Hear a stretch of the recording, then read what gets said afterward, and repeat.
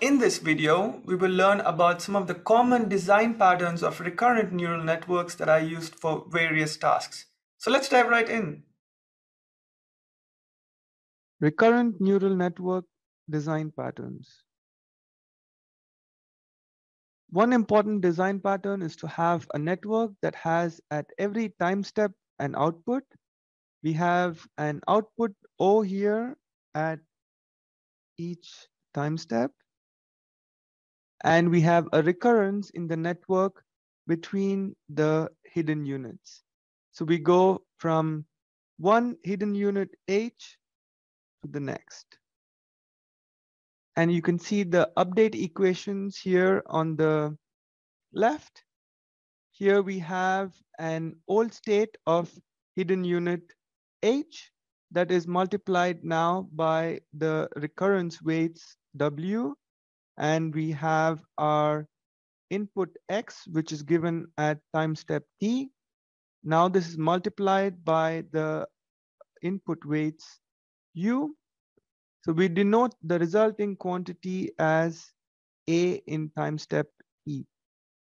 Now, as the resulting A is then passed through a nonlinearity such as tan H activation function to then yield our hidden state H of T.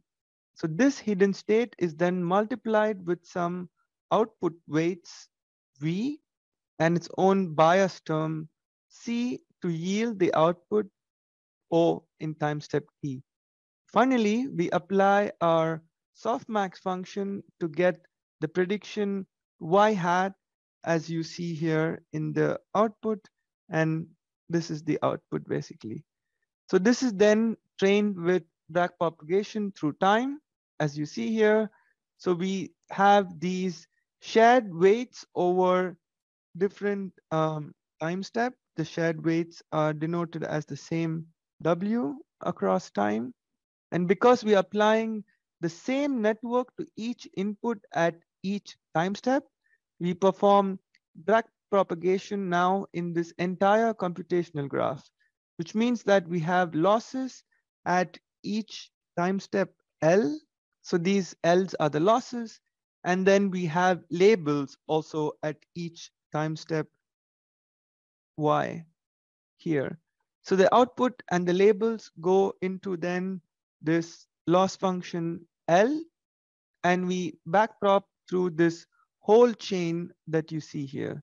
So because the output here depends on the input and the hidden state H here. So if you want to adjust our input weights U, and then we have to compute what the partial derivative of the loss with respect to H that we had is, and then we compute the gradient U. And we also have to go through from here and here. And as we go through time, we have to consider longer and longer change because any of these inputs in the past might potentially have contributed to the outputs that we have in the current time step. You can see another variant of the ordinary architecture here in this slide. Here we don't have the recurrence from the hidden units in one time step to the next, but rather here we have the recurrence from the outputs back to the hidden units here.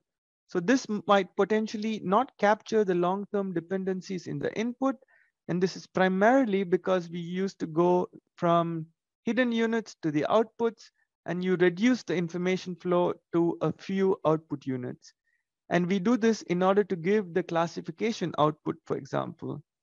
So whereas the hidden units have much richer representations as they have more units, this can capture more information. Now, the nice thing about this is that the recurrence from the output to the hidden units is that you don't have to do backprop through time. So the hidden units only depend on the previous outputs, but they are independent of the previous hidden units themselves. So this way you could train the model using a method that we call as teacher forcing. And you could do both teacher forcing and backprop through time together. And you'll see that some networks also do this. So now in teacher forcing, you basically just process each input individually and make a prediction at a particular time step. You also have a label Y, as you see here, in each time step. And for the next time step, you just take whatever label you had in the previous time step, and that goes into the hidden units in the next time step. And this gives the model the exact correct information for the next time step, because this compares this with the label that you then get with the loss function. So what I just described happens during training, whereas while in testing, you then take the predictions or the output made by the model from one time step here, which is O, and then we feed this to the hidden units in the next time step. So the problem with teacher forcing is that when you hallucinate forward in time, you take whatever you predicted before to the hidden units in the next time step. And again, you make a prediction based on your previous prediction.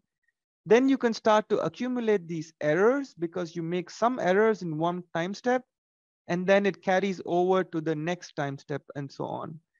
And then at some point, this will lead to outputs to become very far from the training distribution and in turn become unstable. But the nice thing here is that the training is much easier in this case. So another architecture is shown here where you have varying sequences of input X, which is then fed into the hidden units. These are now recurrently connected, as you can see here. Now you compute this output O with label Y using the loss function L, as you see here.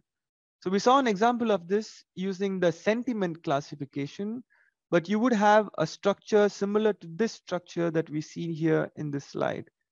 And because you have the recurrence in the hidden units, you have to train with backpropagation through time. And we do this in order to capture the long-term dependencies in the signal. Here we see an architecture of modeling a sequence that is conditioned on context. This is the case with image captioning example that we saw before. So we have an input here, for example, X, which is an image, which is then fed into a network at time step T. Now a model creates the words depicting whatever content here that it sees in this image. So here you feed the label Y here into the hidden state at each time step in order to influence the prediction at the next time step. So as you can see here, at each instance, we give the input label Y, which influences the hidden units at the next time step.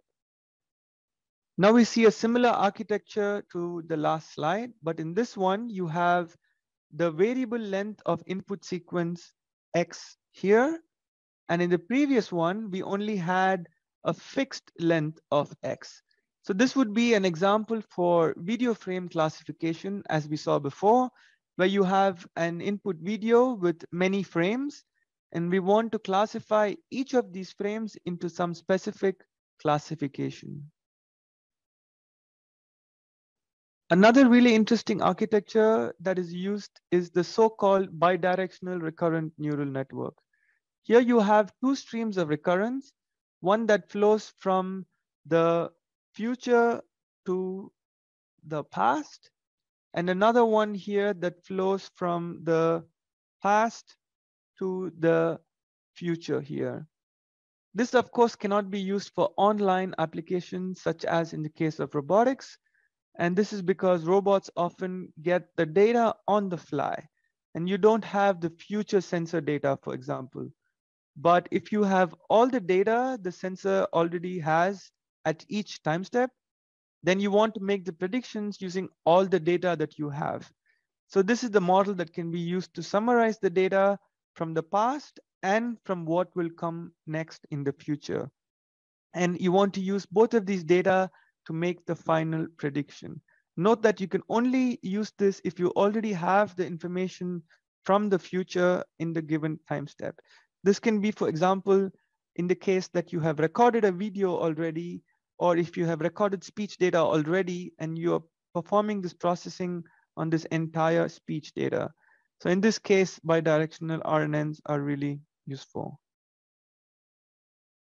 Okay, so finally, what you see here is the encoder-decoder architecture, and this is mostly used in machine translation applications. So here you have a variable length of input X that goes into the encoder with different hidden units.